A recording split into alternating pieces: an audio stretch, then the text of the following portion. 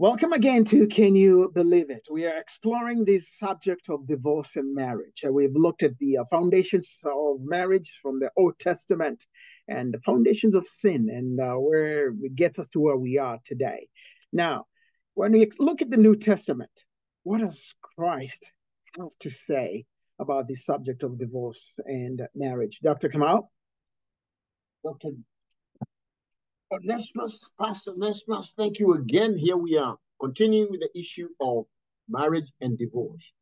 And as you have seen about me, I do not like to deal with issues of scripture from the New Testament first, because it is a continuation of this book from Genesis all the way to Revelation. It's a historical book that tells the what I call Christ's perspective on his purpose of creation, living, and death, resurrection to eternity. So this book, when you read this book, you always have to ask yourself a question. What does the Old Testament say? Genesis, not the Old Testament, because when it comes to the prophets, they're dealing with the consequences of sin, and therefore they're dealing with Israel. Genesis chapter 1, 2, and 3 is talking about you and I, everybody, the Jews and the Gentiles, everybody, how they were created. And it implies that we must go back there to understand. In fact, Paul, as a Pauline theologian, I've come to see that Paul always relates everything he says to the beginning. And do you know who else does that? Jesus, the creator of the heavens and the earth. Even him, when he is asked questions, he goes back to Genesis. Right. Dr. Joseph, why don't you go ahead and read Genesis? No, not Genesis. It's Matthew, right? Yeah, Matthew 19. Matthew 19, yes. I'll read from verses 1 through 10. Okay, if that's okay Matthew. with you. Please read, please read the Matthew. What we're reading about this Jesus now, about marriage and divorce. What is he talking about? He's the one who created a man and woman. So let's go back. What does he do? Go ahead. Matthew chapter 19, verse 1. When Jesus had finished saying these things, he left Galilee and went into the region of Judea, to the other side of the Jordan. Large crowds followed him, and he healed them there. Some Pharisees came to him to test him. They asked, "Is it lawful for a man to divorce his wife for any and every reason?" "Haven't you read," he replied, "that at the beginning the Creator made them male and female, and said, for this reason a man will leave his father and mother and be united to his wife, and the two will become one flesh. So they no longer are two, but one flesh. Therefore, what God has joined together, let no man separate." "Why then," they asked, "did Moses command that a man give his wife a certificate of divorce and send her away?" Jesus replied, "Moses permitted you to divorce your wives because your hearts were hard. But it was not this way from the beginning. I tell you that anyone who divorces his wife, except for sexual immorality, and marries another woman, commits adultery." All right. The disciples say to him, "If this is a situation between a husband and a wife, it is better not to marry." Did you hear that? Can you repeat that and what the disciples say? The disciples say to him, "If this is a situation between a husband and wife, it is better not to marry." You see, that the disciples react to Jesus rationally.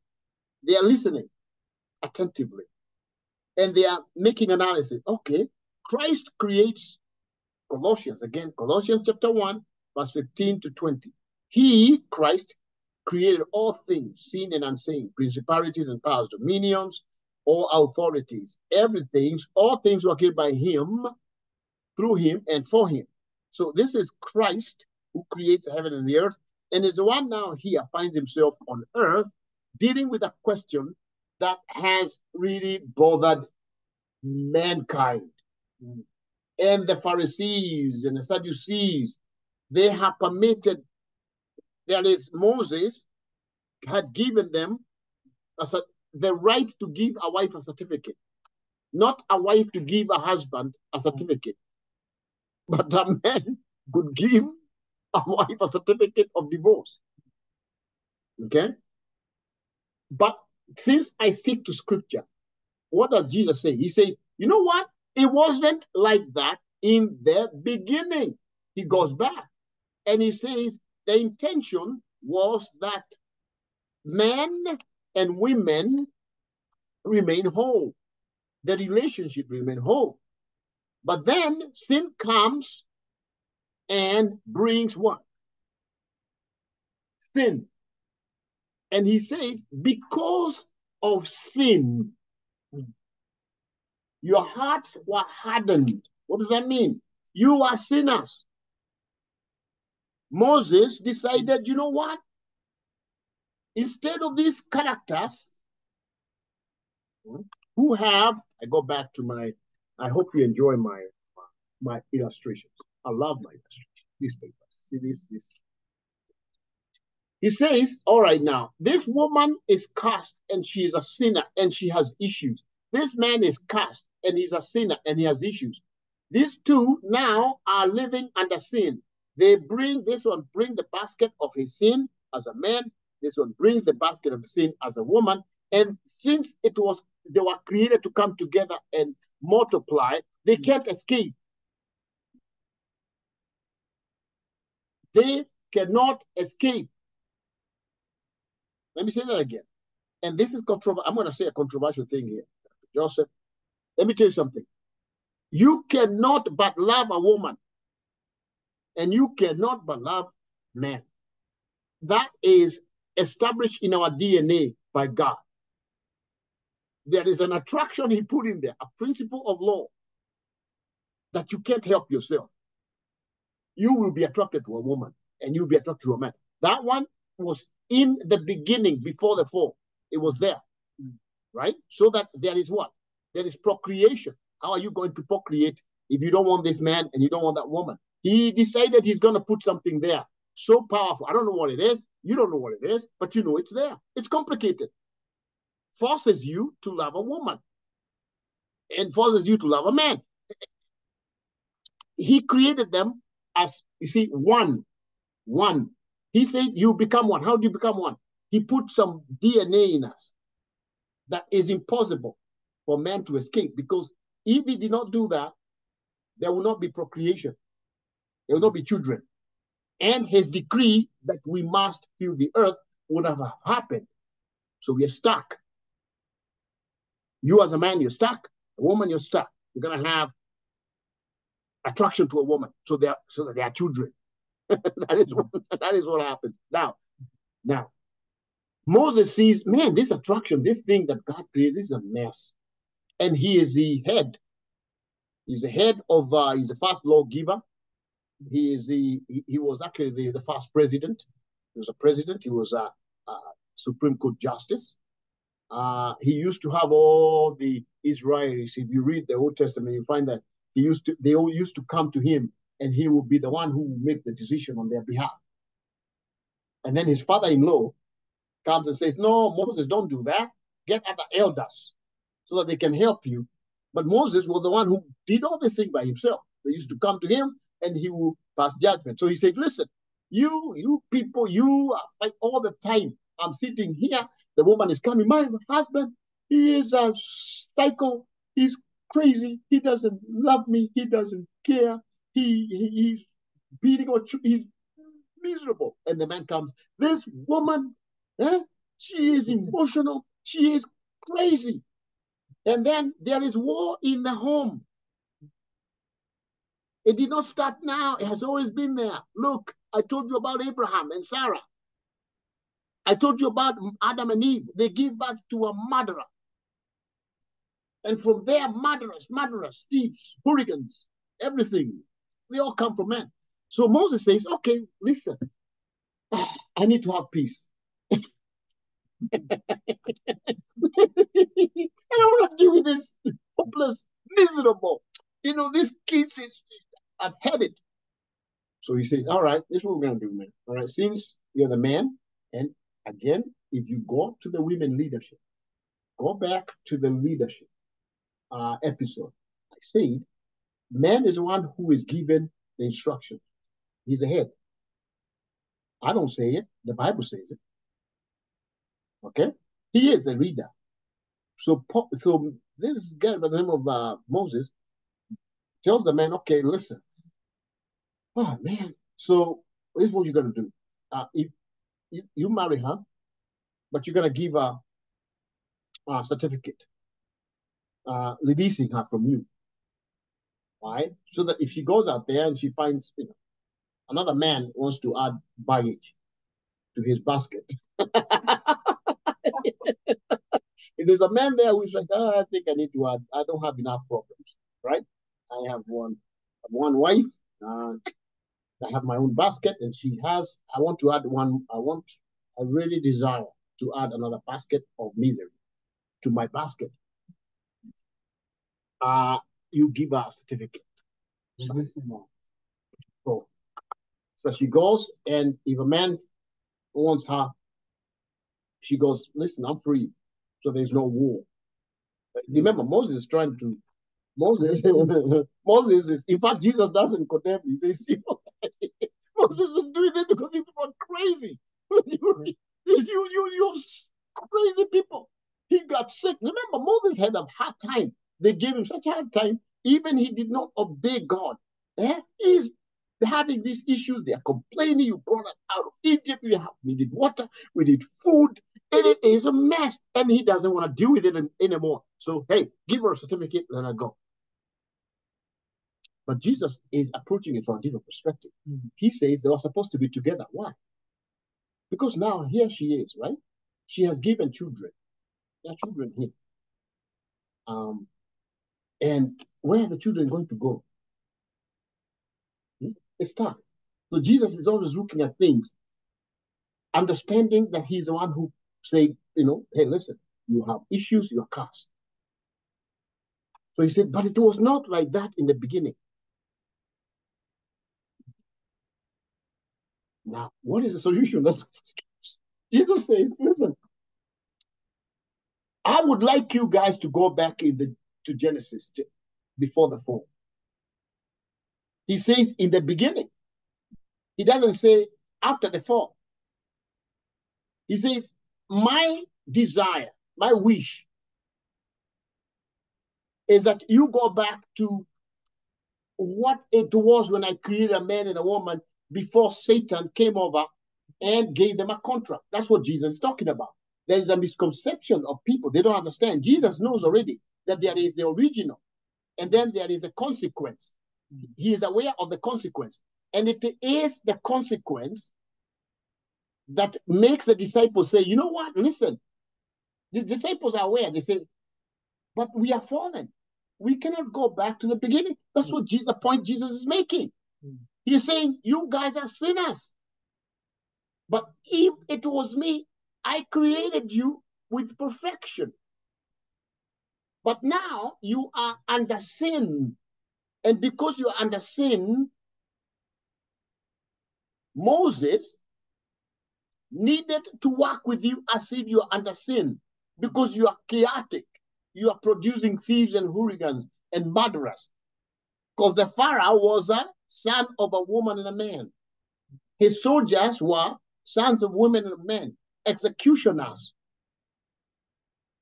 Everybody is a product of a woman and a man, and they are evil.